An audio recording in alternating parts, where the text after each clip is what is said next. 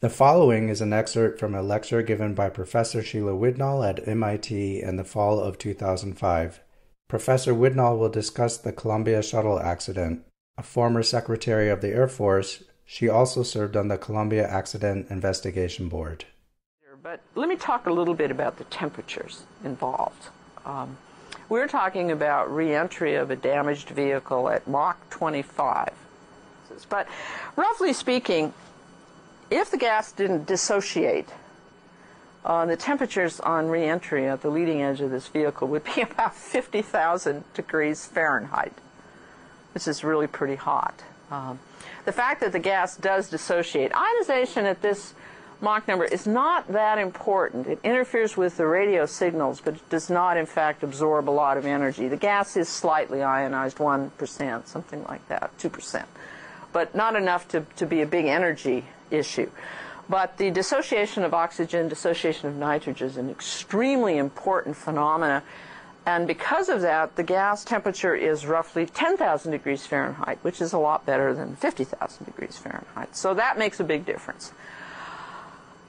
But let's talk about the leading edge material. The leading edge material is, in fact, an incredible material. It's a carbon-carbon composite material. It's about 1/4 of an inch thick, and it can withstand a temperature of 3,200 degrees Fahrenheit.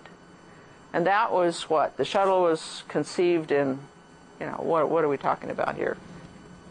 70? Yeah, 69. Right. 70.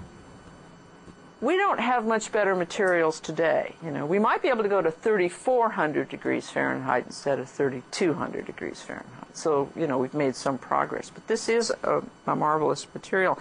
Now, how in the world, with a gas temperature of 10,000 degrees Fahrenheit, can you use a material of 3,200 degrees Fahrenheit?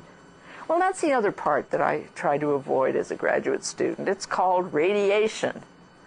And what is it? The Stefan Boltzmann law of radiation, T to the 4th.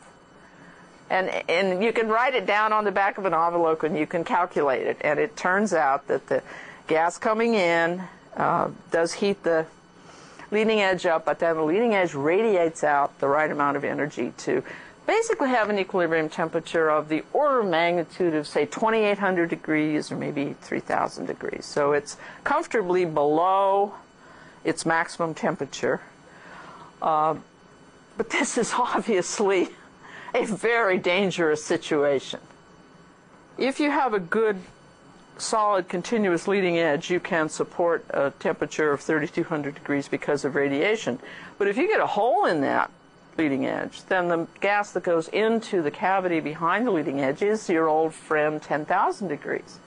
There is no radiation balance to bring you back down to 3,200 degrees. So you have a 7 to 10,000 degree arc jet coming through any major size hole in the leading edge of the shuttle. And that's, of course, exactly what happened. Remind people that 10,000 degrees is the surface temperature of the sun. Oh, it's very hot, yes. Yeah. There is no material that will withstand this. And this happens, this happens routinely in shuttle operations. The shuttle re-enters at Mach 25, and the temperatures of the gas surrounding the shuttle are about 10,000 degrees. And we've successfully gone through how many shuttle flights?